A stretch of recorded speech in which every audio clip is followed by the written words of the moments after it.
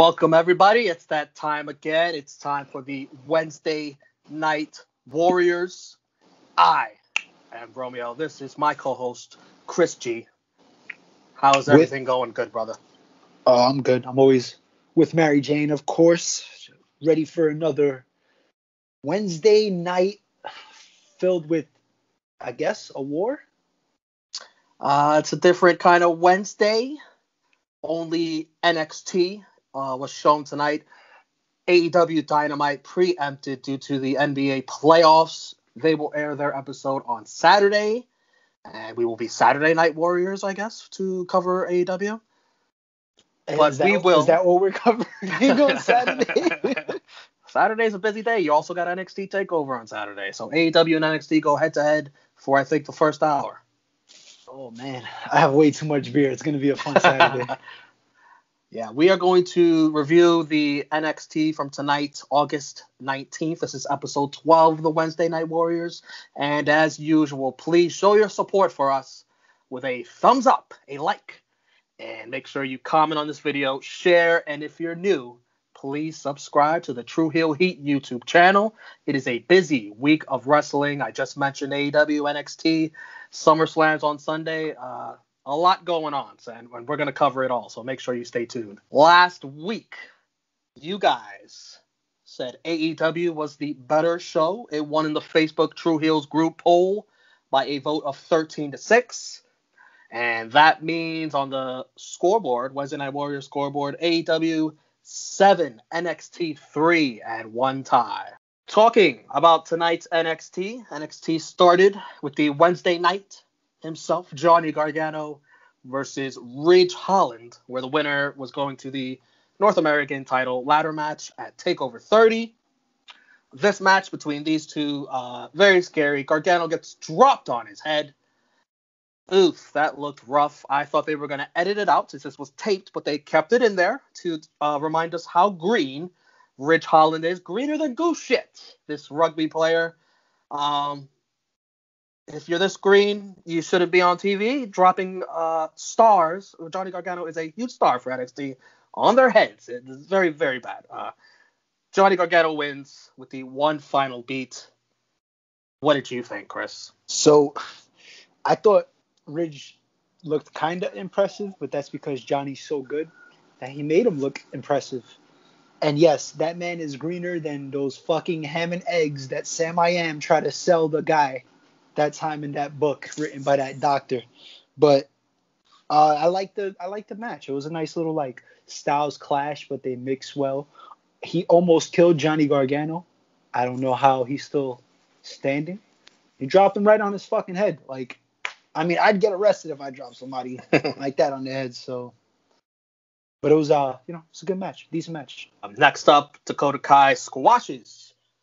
I don't know if I'm saying this right. Jesse Kamiya. Io interrupts. They brawl. Io's getting the upper hand. Well, then Raquel arrives out of nowhere to save Dakota, so she's still around. And that was the heat that Dakota Kai needed going into their match on Saturday because, like I said last week, Io owned her in those backstage vignettes. And this is what Dakota needed going into Saturday. Yeah, absolutely. I actually think this match went on a little too long. I think she needed to have a squash just to get that momentum going. But it was a good move bringing Raquel in. I guess everybody did kind of seem to forget about her, so it was good that she went away for a few weeks. Maybe she tested positive for the Rona. I don't know. I don't have any sources to back me up. Just speculation. Mary Jane work, and you know how it is. She works quick. She works on a day like today. She works very, very, very fast. But it accomplished what it was supposed to, and it should be a good match on Saturday. Tegan Knox is interviewed backstage. Very sad, very hurt by Candice LeRae's words from last week. She hopes to talk it over with Candice over a glass of wine. Oh man.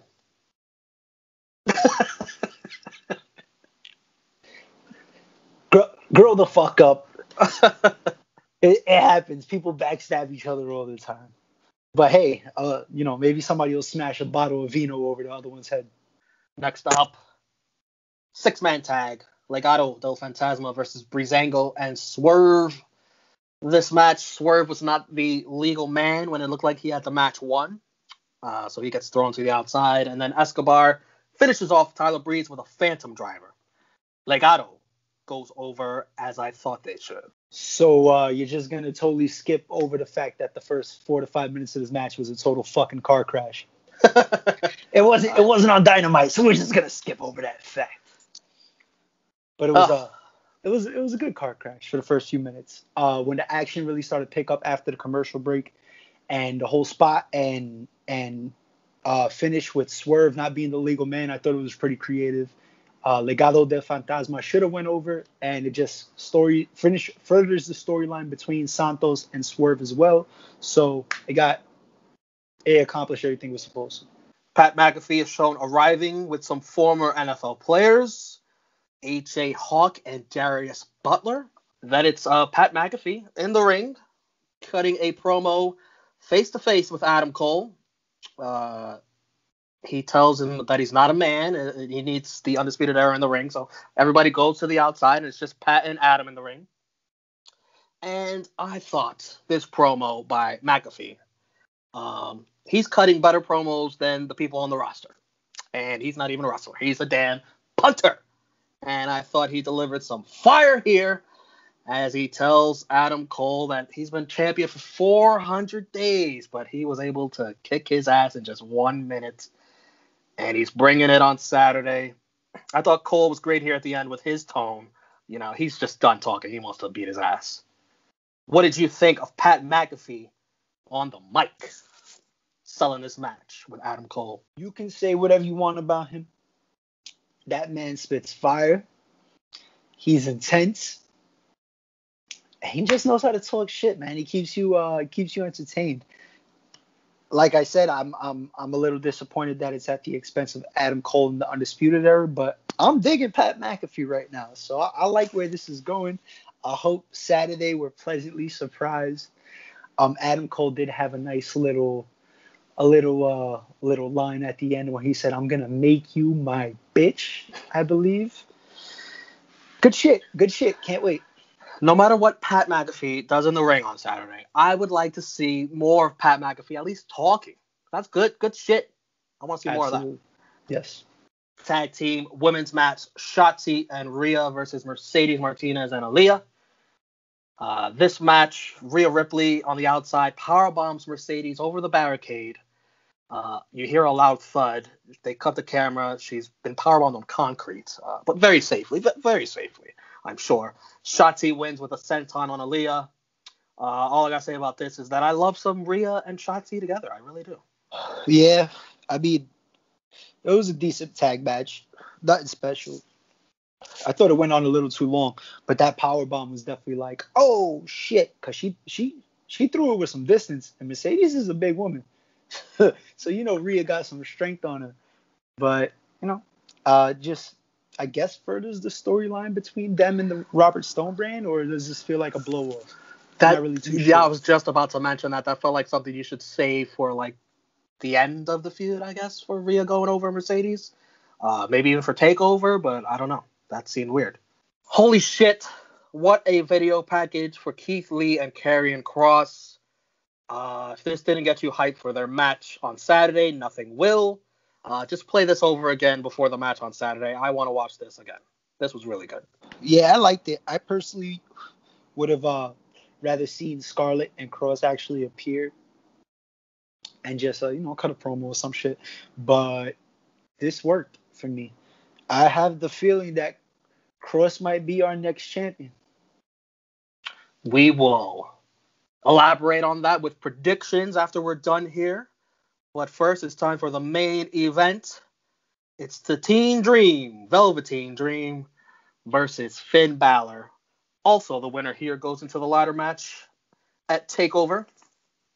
This match is interrupted by my guy, Cameron Grimes. And he just wants to look at his title. He's here for his property. He gets up on the ladder. He holds the title. He introduces himself.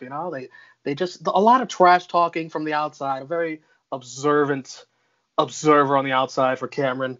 And then Johnny Gargano comes out He's not happy with Grimes enamoring himself with the title. And then this just turns into everybody coming out. Everybody come on down. Bronson Reed, Damian Priest. I thought we were heading towards a non-finish here and that maybe both Balor and Dream would be added because I just didn't see one of them losing this match. But one of them does lose this match because Timothy Thatcher comes out and attacks Finn Balor, leaving slim pickings for Velveteen. Dirty finish. After the match, everyone takes each other out, and Bronson Reed stands tall at the end, which probably means he ain't winning on Saturday. So when I seen Cameron Grimes come out first, I was a little fucking confused. But then it started to make sense as the match went on. It felt different the way they incorporated everybody in the ladder match into the actual match instead of waiting for after the match was over and then everybody just brawling. And then surprise, the match finishes and everybody just fucking brawls anyway. So thanks for letting me down again, NXT, AK, or WWE more specifically.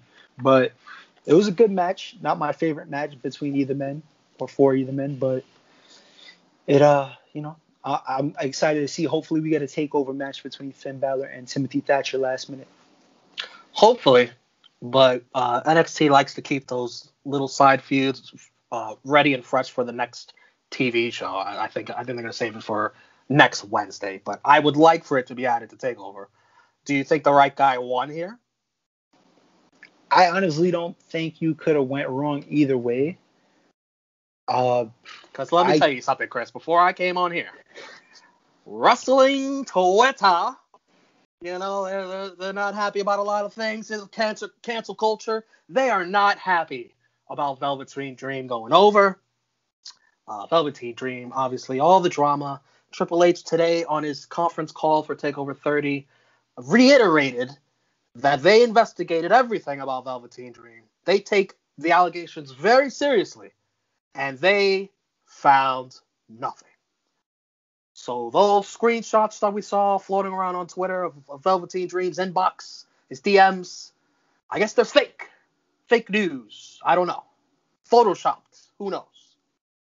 Do you believe this is Velveteen Dream innocent until proven guilty, or do you think wrestling Twitter has a right to be upset about Velveteen Dream still being a thing on NXT?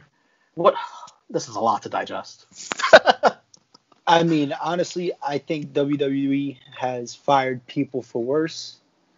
So the fact that he's on TV and about to get a title shot means that there has to be some type of evidence out there or lack of, for him to be innocent. Whether he is or not, I don't know. I was a Dream fan before all this stuff. It's good to see him out there. It's going to take a while for him to grow on me again, but I don't know, man. Oh man, poor choice of words there, Chris. Jeez. Damn it, Mary, you done it again. What do you want me to do? What do you want me to say? I like the Velveteen Dream, man, and I hate to see a brother go through this shit. But I don't know any facts, so I can't put my judgment on it yet. It's so weird because NXT's not performing in front of a live crowd, so we can't get that visceral reaction that Velveteen Dream might be getting at this time. And NXT is not going to the Thunderdome, so we're still not going to get it. But let's wrap up this NXT match of the night. For me, the main event, Dream Balor, despite all the everything that went on at the end, there wasn't much else on this show. Yeah, my match tonight was actually the 6-man tag. The car crash. MVP, I am going to go Pat McAfee for that fire promo. The tone, the delivery, this guy can talk. Keep talking, let him talk. I want to see more Pat McAfee. Yeah, I was thinking about it, but I actually put Johnny Gargano because he didn't die. And that you could have died. He could have died on that. So we're going to give him the MVP for not dying. Smooth transition. I'm going to give the jabroni of the night to the guy that almost killed Johnny Gargano, Ridge Holland. Oh, the color green. You just need some more work. You got to be more careful than that. Johnny Gargano was a star on NXT. What are you doing? You think he got chewed out for that? I hope so. I hope I'm Triple pretty H sure just laid somebody it was. in. Can't be doing that. Who's your jabroni? It's Pat McAfee. Wow. You know why? For the simple reason, if you're a football fan, he brought AJ Hawk with him, who is a far better talent than Pat McAfee, whoever was. So that, AJ Hawk in my looks like mind, a wrestler. He does. I mean, he's a big dude. Pat's a big dude too, but AJ Hawk was an all-pro linebacker, Super Bowl winner. That motherfucker is bigger than Pat McAfee. I'm sorry. Maybe not outside, but in the football realm he is. So bring more punters next time, Pat. Make yourself look better. I'm just gonna go ahead and say it. Show of the week is gonna be AEW. Even though I haven't seen it, AEW wins this week for sure for me. Yeah, it's pretty much a foregone conclusion. Oh man, the show would have to be blacked out. They'd have to have some satellite problems for NXT to win this one. It would have to be Brandy Rhodes and Penelope Cruz versus whoever in a 60-woman Iron Man. Jesus Christ. I'm just joking. I'm kidding. We love the women. Let's do a quick NXT Takeover 30 preview and predictions. Won't take long. There's not that many matches as usual. On the pre-show, it'll be a triple threat tag team match with the winners being the number one contenders for Imperium. It is Breezango versus Legado del Fantasma and Oney Lorcan and Danny Burch. I really want to say Legado takes this, but I don't know if I see heel versus Imperium. What do you think? Yeah, I would go Oney Lorcan and Danny Burch. I don't see the heel versus heel either. Yeah, Lorcan and Burch. I mean, it could be Breezango, but I don't see Breezango. No, I don't see it. That's the one I see the least. Yeah. Who knows? I'll go Lorcan and Burch. I just want to see more Oney Lorcan tweets as he gets ready for Saturday. I hope it's all caps. All caps. Reed versus Priest versus Gargano versus Dream versus Grimes. 5-way ladder match for the vacated North American Championship. This one, I know it's not going to be Reed. I think it's going to be Damian Priest. Even though I am rooting for my man Cameron Grimes, I think they're going to give it to Priest here. I can go either way because those are the two guys that come right off the top of my head. I want to see Priest win, but Cameron Grimes is hot, yo. He's trying to go to the moon. So I think, I don't know. I think he might get it. They might give it to him. Io Shirai versus Dakota Kai. I'm sure Raquel will be at ringside, but I think Io Shirai continues her defense of the women's championship here, overcomes Dakota and Raquel. Yeah. It's not time to take the belt off yet. But I think Dakota looks strong, hopefully.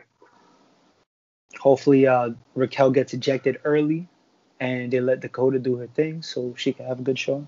Adam Cole versus Pat McAfee.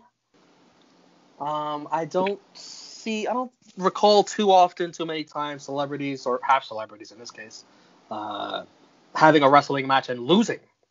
So I think Pat wins here. Somehow, some way. I hope it's through something where maybe Roderick Strong turns on Adam Cole or maybe they kick Adam Cole out of Undisputed Era. I would love to see something like that just to get some story going elsewhere. But I think Pat wins.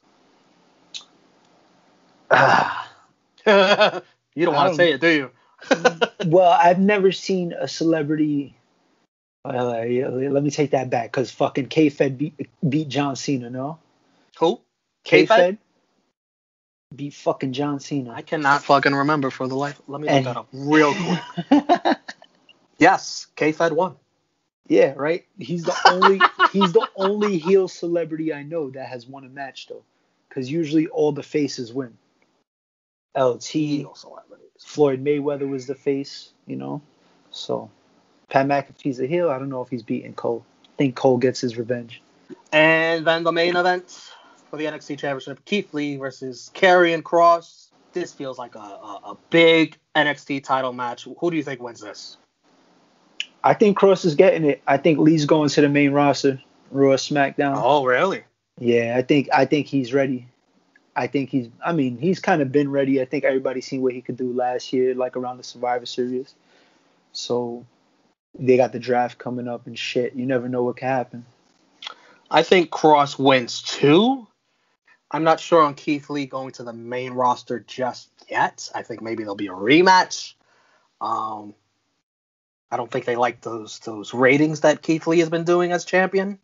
Maybe they may feel it's time for a switch. I think Cross was going to win anyways, but even more so, I think the ratings tell a different story too. I got Cross as well for the new NXT champion. What do you think is going to be the match of the night? The ladder match or the main event? Fuck, man, that's a good one. Because the ladder match is good, but I feel like we're going to compare it to other ladder matches. Yeah. And other ladder matches for the North American Championship have had better, I guess, athletes or superstars better suited for a ladder match, in my opinion. So I think this one is going to be good, but it's not going to be as good as the previous ones, which gives this main event to be special if they get time.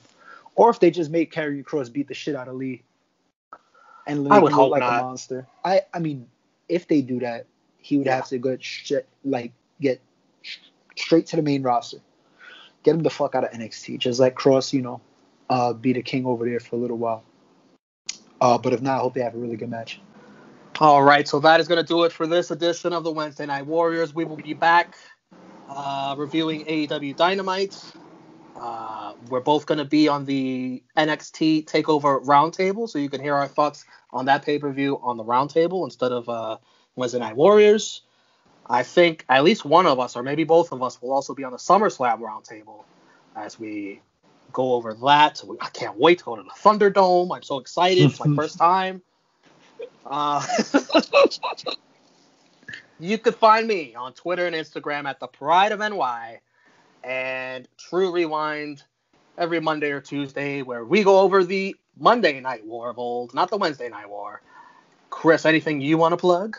You can find me on Instagram at spick_flair_woo 3 O's. You can find me here, Wednesday Night Warriors.